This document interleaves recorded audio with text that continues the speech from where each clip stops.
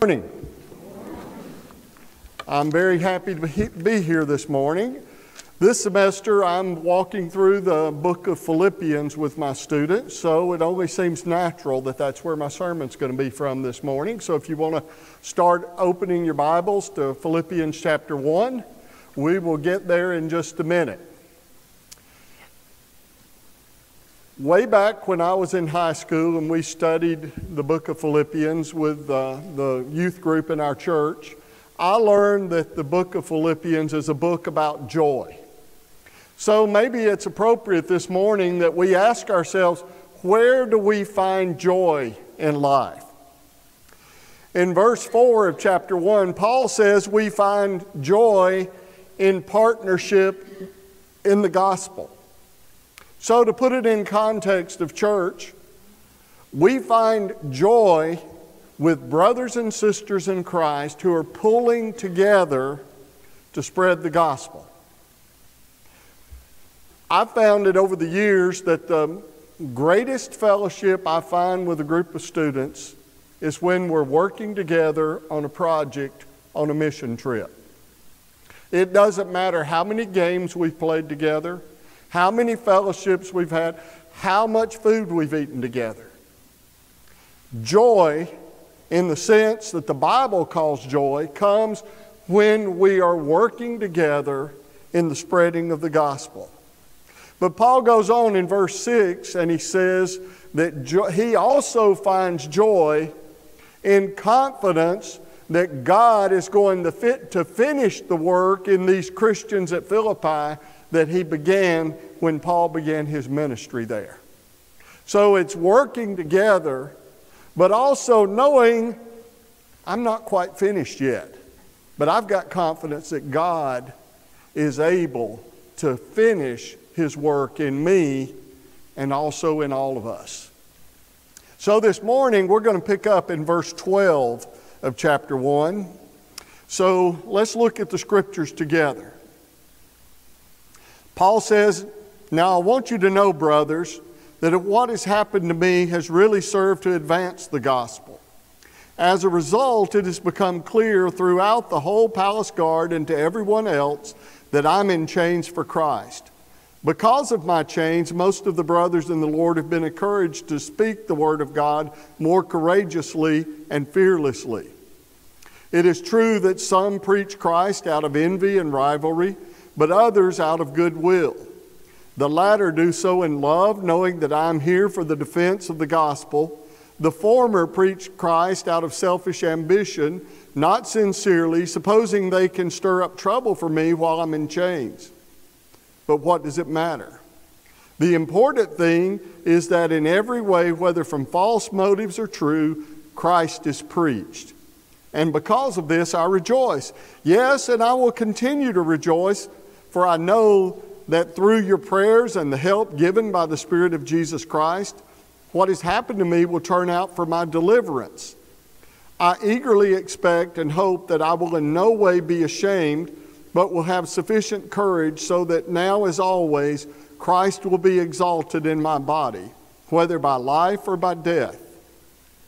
For to me, to live is Christ, and to die is gain. If I'm to go on living in the body, this will mean fruitful labor for me. Yet what shall I choose? I do not know.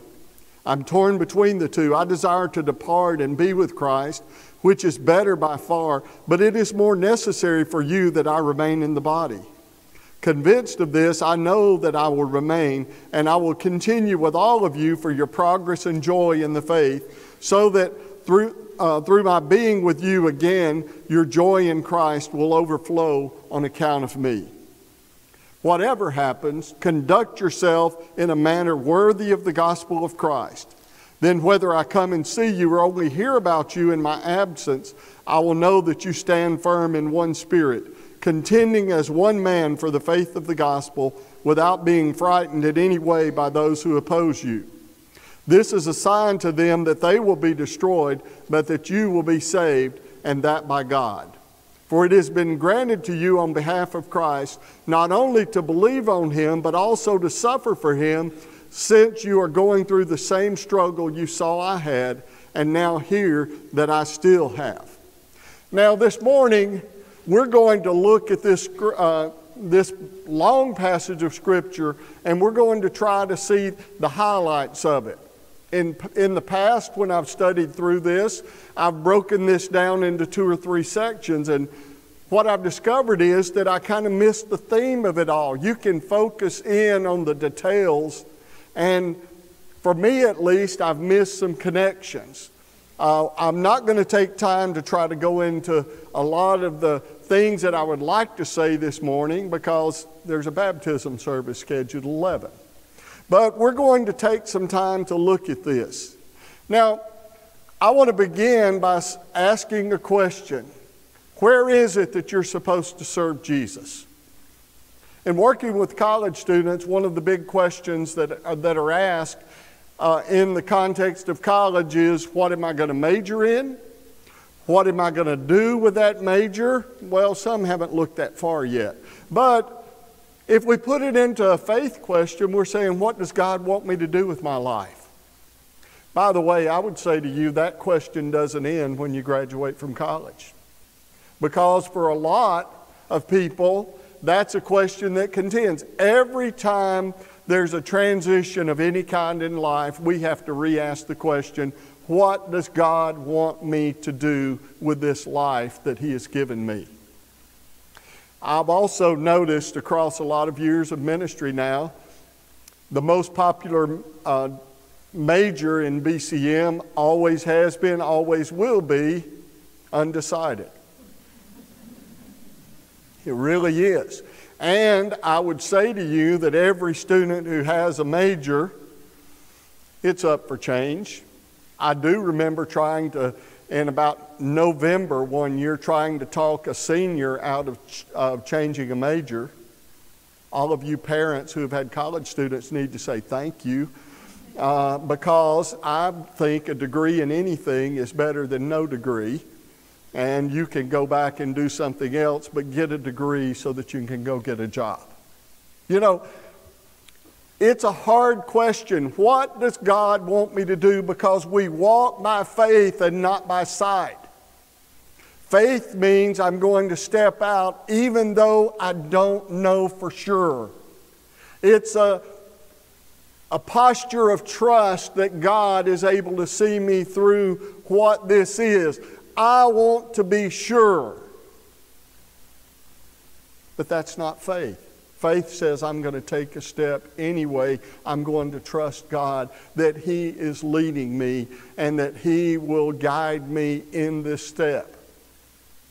But you know, life doesn't always take you in the direction that you think you are going.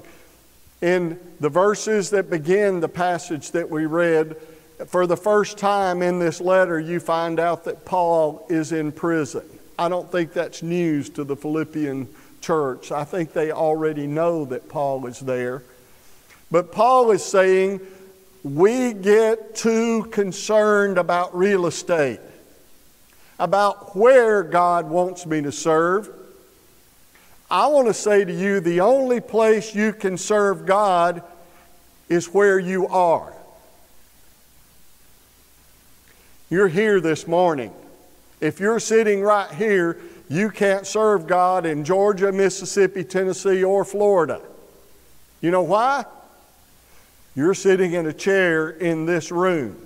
If you're going to serve God, it's got to start right where you are. And just because you find yourself in a situation you hadn't planned on, because things haven't turned out the way you had planned for them to turn out, doesn't mean that God made a mistake.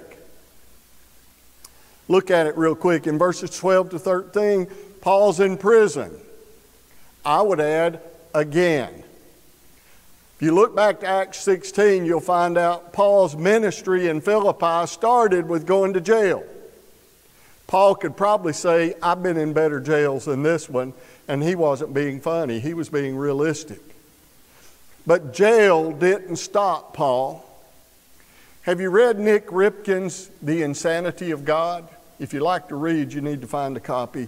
It's a nonfiction book, but it reads better than a good novel. When I found it, I read it in a day.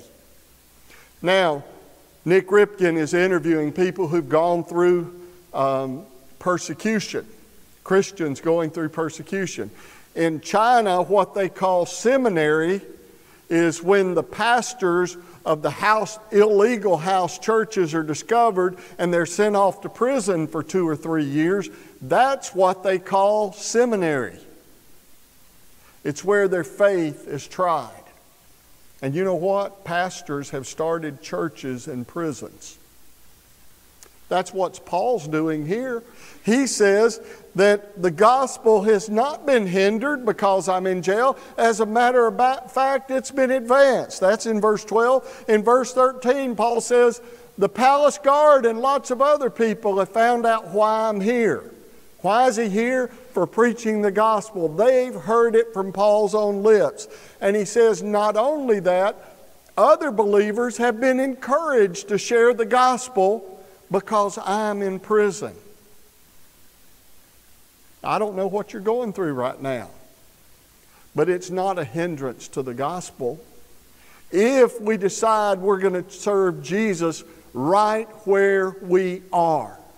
Your audience may have changed, but you still have the ability to share the gospel, to give praise to God no matter what your circumstances are. Do you remember Paul and Silas thrown in that Philippian jail in the middle of the night? What are they doing? They're praying and singing hymns to God. That's what we're called to do. In the midst of whatever we face, we're called to praise God there. In verses 15 to 18, Paul says, yeah, some people have been encouraged to share. He says, you know what? Not all of them have good motives. You know, not everybody was a friend of Paul or a supporter of Paul. Paul says one group has envy and rivalry.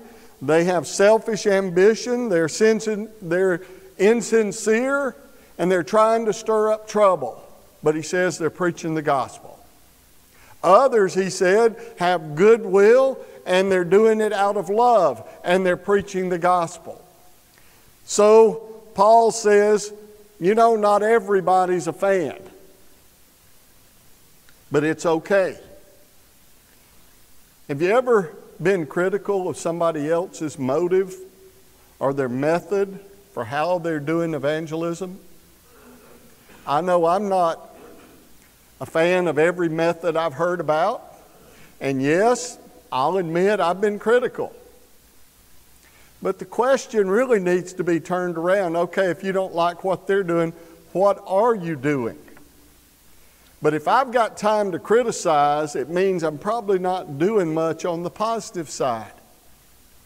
You know, in Cuba, where we go out and we do evangelism, we would show back up for lunch and sit down and talk about sharing.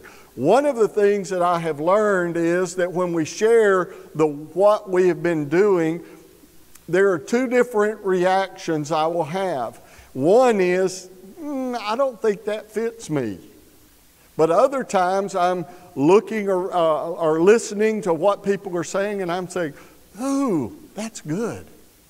It's not criticism, but how can I take what somebody else is doing and put it into practice in my own life? Robbie Gallaty in Growing Up has a statement in the book, or a question first and then a statement. His question is, what's the best method of evangelism?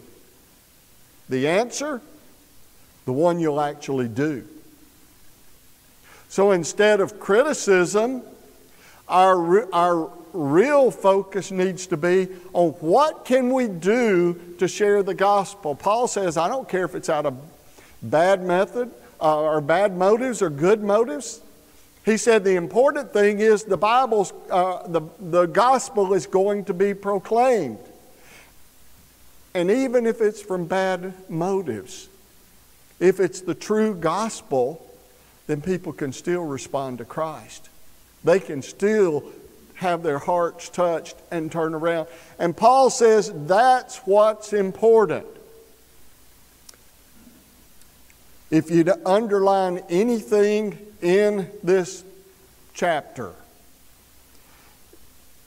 In verse 18, Paul says, the important thing is that in every way, whether from false motives or true, this is what you need to underline or highlight, Christ is preached. And that's got to be our focus. The sharing of the gospel, where we are, in whatever circumstance, Christ has to be preached. So in verses 20 to 26, I asked myself another question. What's the focus? What is my focus? Paul has kind of a little debate in this letter. He's in jail. One of the consequences of being imprisoned is that he could be executed. So Paul's saying, which is better, for me to live or me to die? One of the realities that we find in Scripture is that this is not our home. We are pilgrims passing through this life. Our eternal destination is to be with Christ in what the Bible calls heaven. We're going to be with Him. So Paul says, I kind of got a predicament here. Is it better for me to stay, or is it better for me to go on and be with Christ? He says, I know it's better for you, the church, that I stay. He says it'd be a whole lot better for me to just be finished with this life and be with Jesus forever. Paul had a brief vision of Jesus on that roadside one day, and now he wants to go and be with Him forever. But he says, you know, I know that it's necessary for me to remain with you, because you need to keep growing, you need to keep maturing, and you need to have joy in your faith. And if I'm taken away, I know that it's going to be a discouragement to the churches. Paul says that I know that my presence with you, if I can be released and be back, it's going to make your joy overflow. It's not, at the end of this, Paul says, you know, it's really not about what I want. And this needs to be our focus as well. It's not what I want, but it's what's going to help the church and further Christ's cause. And let's pause there just a minute and let that sink in. It's not about what I want. It's what's going to help my brothers and sisters in Christ, and what's going to help the gospel go forward. And it's in that context, verse 21, Paul says, but to me, to live is Christ, and to die is gain. Paul is saying, let Jesus be exalted in my life or in my death. That's what's important, that Christ is lifted up. Then in verses 27 to 30, I ask a third question. How will you live? Paul starts out by saying, you and I are to live in a manner that is worthy of the gospel. Now, as I started trying to look to Scripture to define that, because I know that left to our own selves, we'll define it out of our own cultural context. You know, we'll say, well, I go to church every time the door's open. I'm doing this, this, this, and this, and that defines what a good Christian is. And so that's to live in a manner worthy of the gospel. But let's look at what Paul says in the letter. In verse 27, he says that we're to stand firm in one spirit. We're contend as one for the faith. And in verse 28, we're not to fear those who oppose us. So, if we look at those things, we're to be united and we're to be fearless. I haven't done this research for myself, so I'm trusting that whoever did it is right. But I've read that there are 366 places in the Bible that we are told either to fear not or to not be afraid. And the person writing said that's one for every day of the year, even in a leap year. We are not to live in a spirit of fear. As a matter of fact, we can live in a spirit that is fearless. Not because there aren't some scary things in life, but we can live fearlessly because of the one who gives us a hope, whether in life or in death. In suffering or in conflict, we can see the big picture, and we can live in a way that is counter to our cultural beliefs. Paul says, for me to live is Christ. And if I'm going to live in a manner that is worthy of the gospel, that's what I'm going to keep in focus. So let me wrap this up if I could today. When we are living in the difficult times, our lives can be transformed into a joyful, Christ-honoring situation. But I'd say you can't wait till the times get tough to find that. You've got to live that way even when they're not. But if we're going to do that, we've got to focus on that in our own lives, in our own selves, that we are involved in sharing the gospel. I'm not saying all of you need to be called to preach, because the pastor is the one who leads the church to do the ministry. Do we realize that as members of a church, you are a better evangelist than your pastor can be? You know why? You pay your preacher to do it. When a member of a church shares, it's out of concern and love. We are focusing on sharing the gospel. We are focused on Christ being exalted in me. We are focusing on living for Christ today. We are focused on finding joy and living joy in Christ, and so that our lives are lived in a manner that is worthy of the gospel.